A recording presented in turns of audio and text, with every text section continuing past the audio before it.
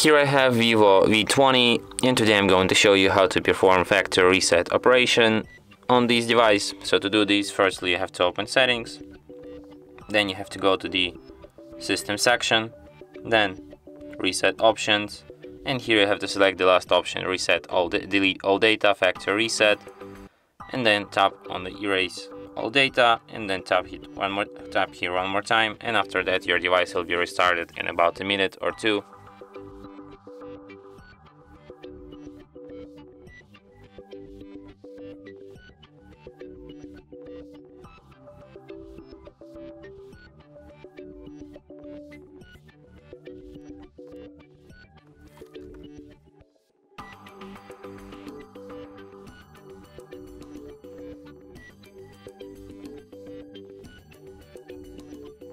And that's it.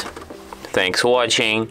If you find this tutorial useful, don't forget to hit that like button and subscribe to our channel.